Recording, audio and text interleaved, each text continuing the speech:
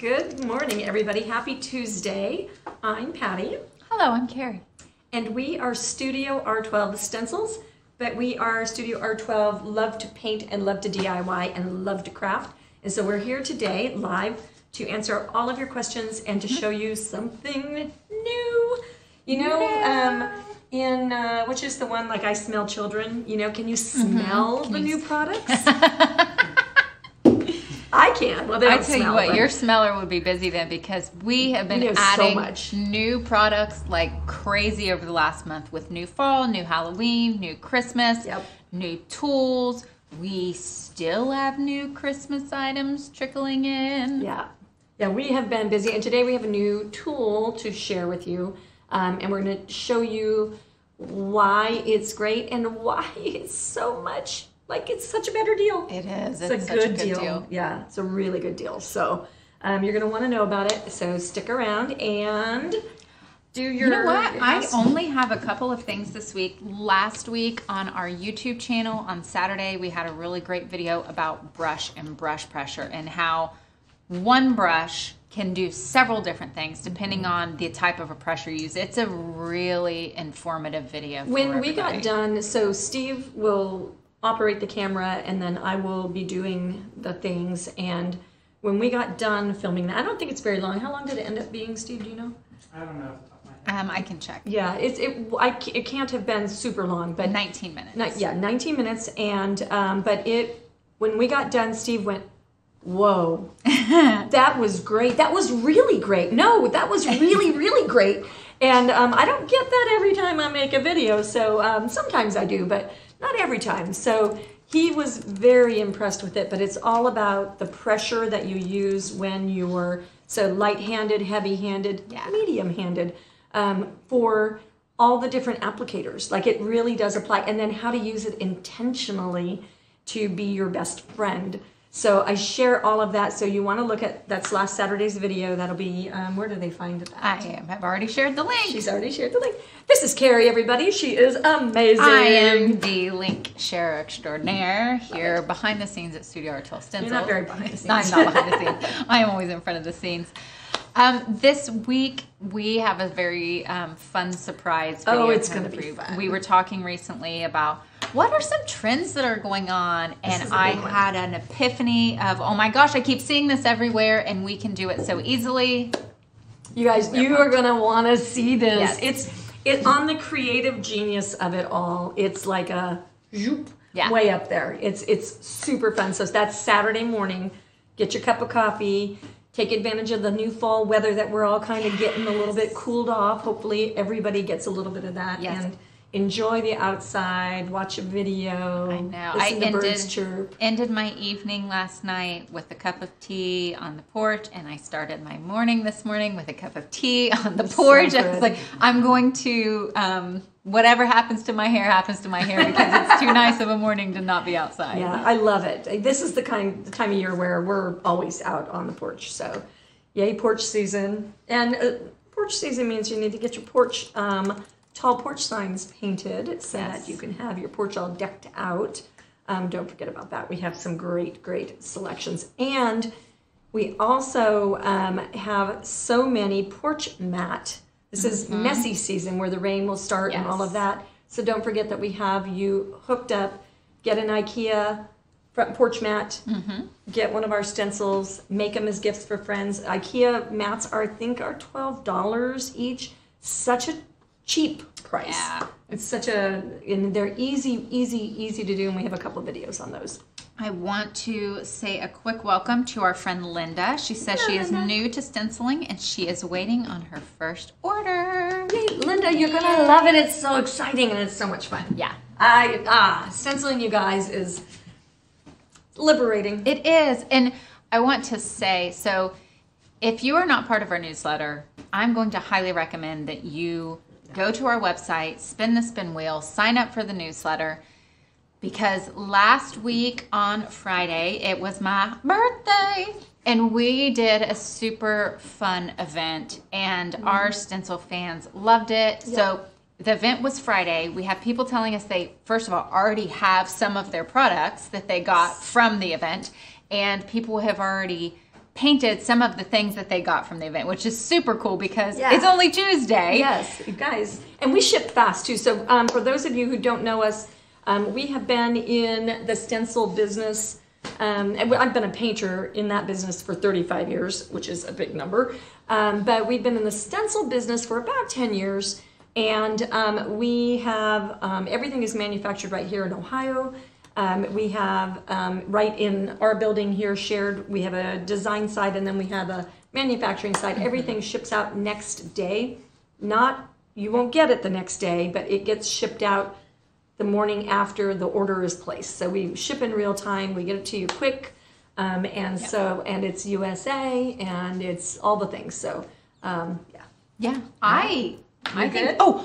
our project of the month gets shipped out this week on Friday. Ooh. Yay! So if you have purchased the pre-order for the September 2023 project of the month, it will be shipped out Friday. Yeah. And we have all kinds of fun stuff coming for you. And we've already, like, our October project of the month is in the works. And we're excited about that one. Excited it's really every month that we do this, we're like, oh, we're excited. We're excited. So much fun. And if you guys haven't, I think we have 1 or 2 more seats for our live event with Carrie and I here in Gallipolis, Ohio, which is 2 hours from Columbus, 3 hours from Pittsburgh, giving you just like the geographical location of things. We're 3 hours from Louisville, Lexington, 3 hours from Louisville, 2 hours from Lexington. So that's where we're at. So we're within driving distance of like a lot of this part of the country. So it'd make a lovely day. Come join us. And we will have so much fun, and you will get more value than you have any idea of, because we want this to be we are super excited about it too. We want it to be Christmas for you, you know, and it will be. It'll be so great. Yeah, so. Our friend Glenda says, I am one of the ones who has already painted with the new goodies. So, yes. Awesome. Okay, let's talk about new products. You're going to be like, ooh, okay, so new products are these new foam applicators, okay? So our old applicators are the poly foam brushes, okay? That is their little brand name. And we love them because they're built correctly.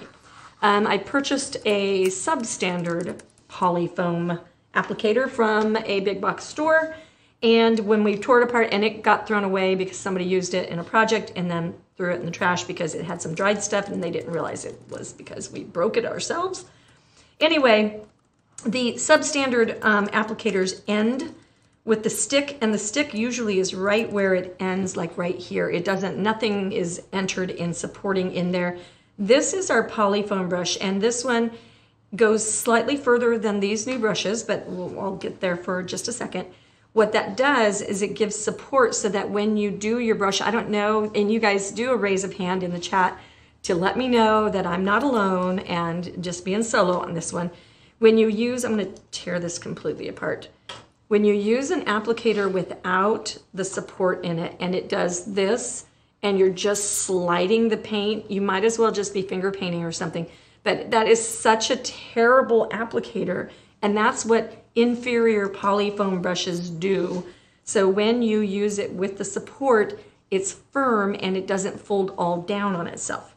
So enter in, we went to some trade shows this summer, and we were talking to a good old friend of mine that owns a big old company, and we were in his booth, and I looked at these applicators and I was like, well, that's interesting. Let me go grab a sample. You know, I did it just like that. Yes, that's exactly how she sounded, and we had to apologize. And be like, oh, okay. So, but what I love about this is a mega dense. I mean, I'm talking like Mondo mega dense. I'm pushing with my hand, and it is not denting. And so we tore one of these apart, as one must do when you are at PRD, right?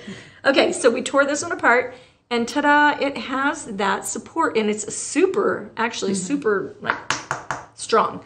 So, and it is, the foam is actually dense enough where it doesn't fold all down on itself, and then it's also got the support, so now you can really get a dense application of paint. So the idea of this applicator is that you are supposed to be able to push paint across your surface.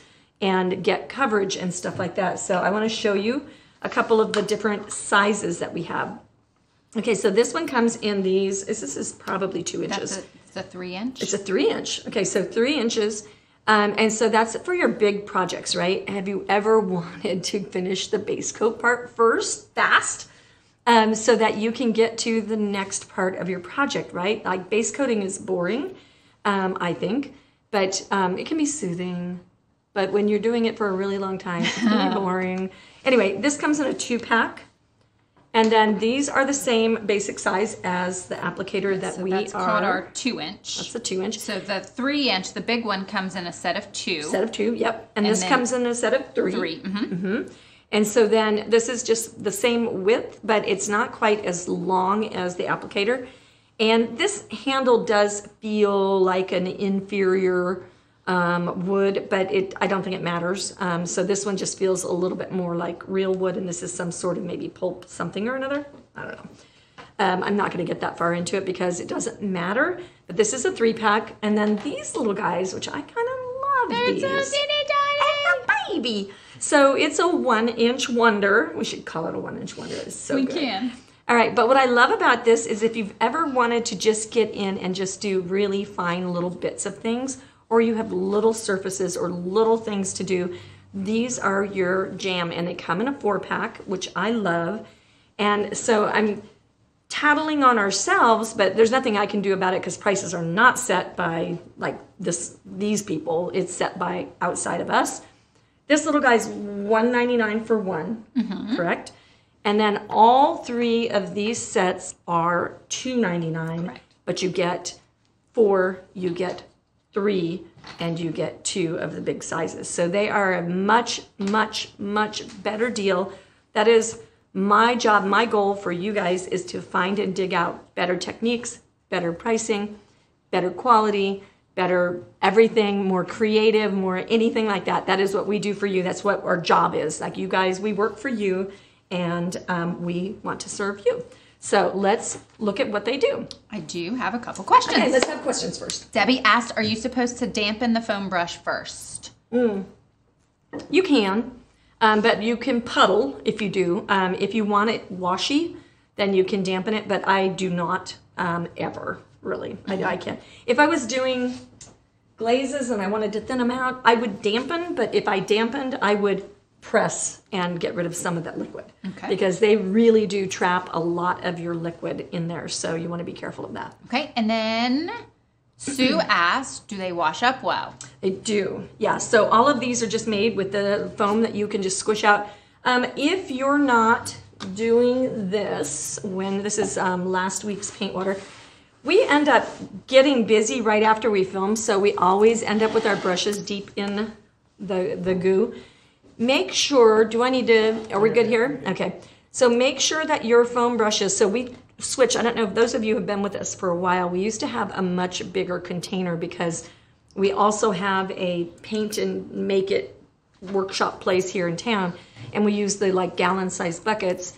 And so we switched to these smaller little paint washing up buckets, and that lets us put our foam brushes inside the water all the way in. In our big bucket of water, they would float, and we leave these. This has been in here for a week, and these will wash up perfectly, and so do these. We haven't switched to these yet because we haven't introduced it yet to you guys. And then you guys are going to do this, and I'm going to get my predictor hat. I've got my crystal ball going. So you guys are going to be excited about these because they are so amazing, right? And so then you're going to go and you're going to buy them all out because you never know how many to order. And then we're going to get them restocked, and then you guys are going to buy them all out, and then we're going to get them restocked, and then it'll all settle down, and then we can start being like in that little trend kind of thing. Yeah. But they wash up great. But if I had one earlier, this guy. This one. Yeah. If you float them, and you can hear it, ready? If they float, then you end up with this little hard ridge. And, you know, so sometimes our teachers over at Boardroom are not always super good about squishing the brushes, or maybe they floated a little bit long and they hardened. And so you'll see me standing there just picking little hard bits off of foam brushes sometimes when I want to use them. So you can kind of clean them up, and sometimes it's not bad, but I'll pick off, if that's a sharp edge, I'll just pick it off and chuck it out. And then the only thing it doesn't do for you is you can't use it for a good antiquing. So the antiquing is what needs that kind of good clean edge so that you get that pressure. Yeah. But so make sure they stay sunk. I have shared a video. We did a little video that shows why we have started using that size bucket, and instead of using the big bucket when the brushes can fall, and that's a lot of times why they look that way, is because they'll fall on their side, and so one side isn't underneath the water and then it gets crusty.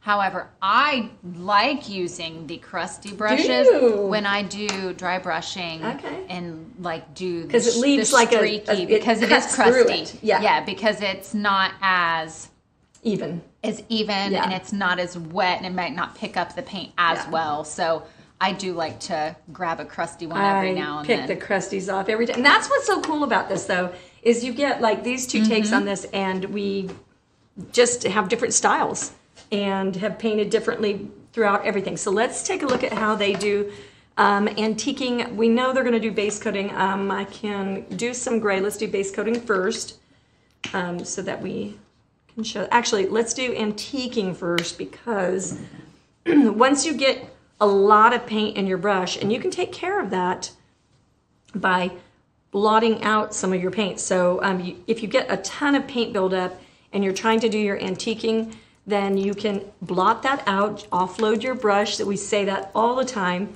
Make sure that you are just offloading. You really do want to go see that pressure video. I do really like everything covered in that video. It was like super. If you're really good at painting, or you're really new at it, you're going to get a lot from that video. You're going to identify with all the things. So we'll get a paper towel. We'll get some of our white. We'll pick that up, and we'll just blot. I like to just kind of tap the tip in there, and then I blot it off. And then you come up here, and you just start at your edge, and you give it a nice little flick. Okay, so, and then I'm not going to spill the beans on last week's video. I'm going to just show you that it does a nice, good streaky streak. And you can watch last week's video to get the whole technique. So I did this in white on black so that you would get the most possible contrast to be able to see the scratchiness. That's what you're after with these foam brushes. And if we were in the brush, okay, so this is good foam. Let's go in here and pretend like we're an inferior. I can't even wipe it off right.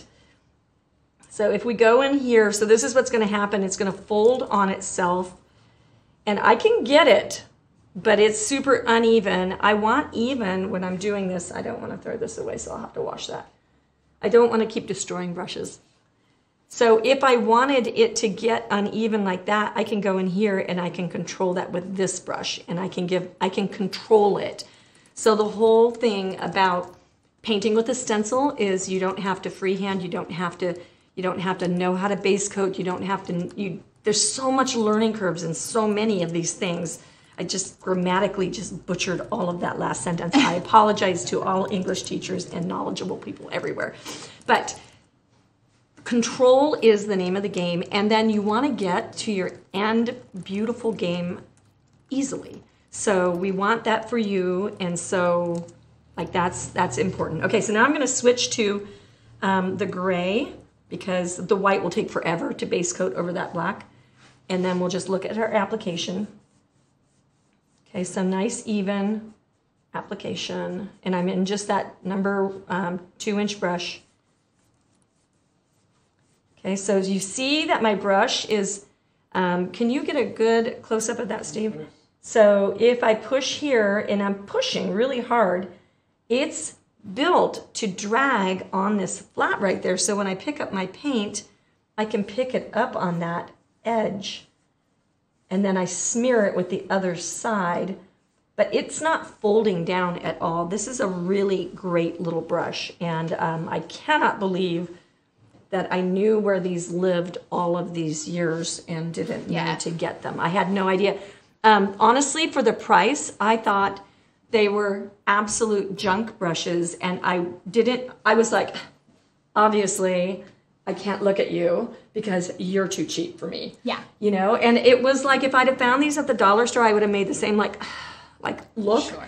And I never even tried them. So, well, and we've had a couple questions about these versus our polyfoam brush. So yes, we are going to continue to carry the polyfoam brush. This is not going to replace it. What this is going to do is it is going to give you different options. We love options here. We have a couple different dome brushes. We have a couple different shaders. And why we do that is because we can get them at a couple of different price points. So if you want multiple sizes, if you want to do tiny things or large things, you now have that option. If you want to buy in bulk, you now have that option. Yeah. So some people, well, you know, and one thing Steve reminded me of last week is remember you can't use these with petroleum products.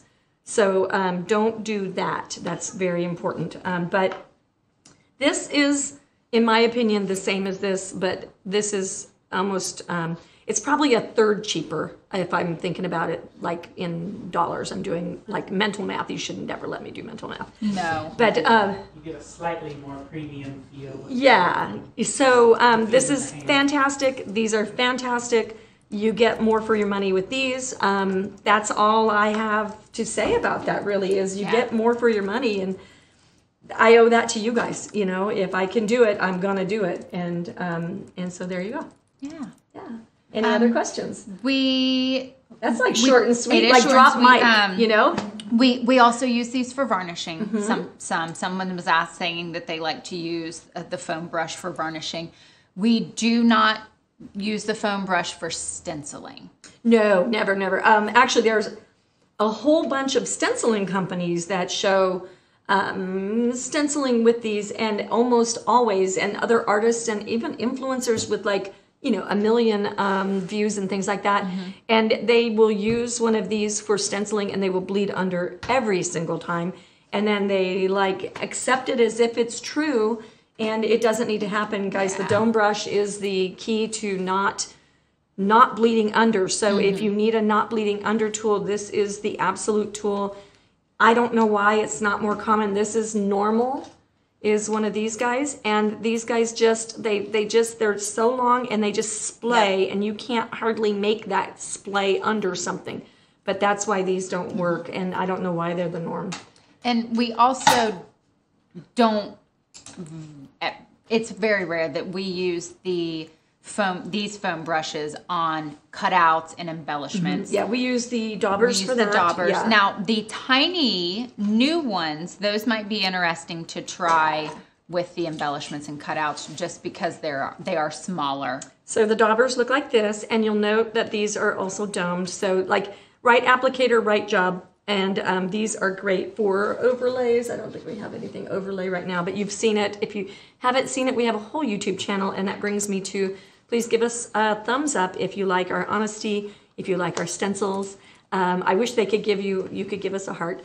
But give us a thumbs up, and then make sure you ring the bell if you want to get more content like this that is good, help you out content. We're here to just answer the questions and serve you.